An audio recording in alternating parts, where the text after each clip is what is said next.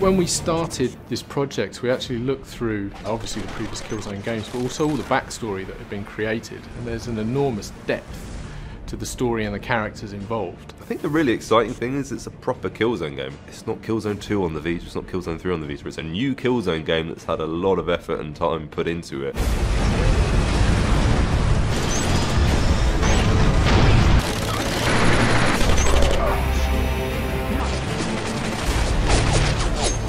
There are two primary factions within the Killzone franchise, the Helghast and the ISA, and they live on separate planets. The ISA previously actually kicked the Helghast off their planet to Vector. They don't like their planet. It is a horrible, oppressive place to live, and that's one of the reasons they're so bitter. For Mercenary, we're adding a new angle, so we actually have an extra faction who can sit between the ISA and the Helghast and complete contracts for either side. You play as a guy called Aaron Danner, who's an ex-Marine that has now become essentially a gun for hire.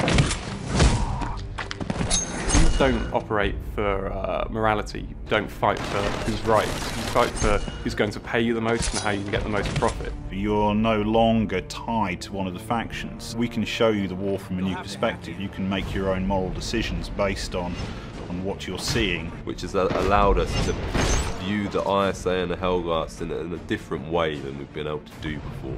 Yeah, we saw your research, son of a bitch. One of the interesting things about Killzone Mercenary is that it's set over a more than one time period. We start the story actually shortly after the opening events of Killzone 1, and then the story itself actually then spans into Killzone 2. It's designed to sort of interweave between the events of Killzone 2 and feed into the whole Killzone storyline. And we really wanted to utilise that stuff, but still ground it in the universe so that people who've been through the previous Killzone games could go, oh cool, I remember that from Killzone 2. When you're playing as a mercenary and seeing things from that perspective, you'll get an extra bit of insight into how they actually work. One of the things we really wanted to push on was that ambiguity of warfare. You know, it's not always about good guys and bad guys. It's about people being prepared to do terrible things for what they consider to be the greater good. I'm excited about gamers experiencing all the big moments in my game. I don't really want to give too many of them away, but I'm hoping and expecting that the very opening moment when people see what Mercenary is going to look like on the Vita will be a big moment. People still want to play a full, fat, impressive experience on a handheld. I think people's expectations are that they're going to be playing AAA games on that console, and I think it's up to us to provide those experiences.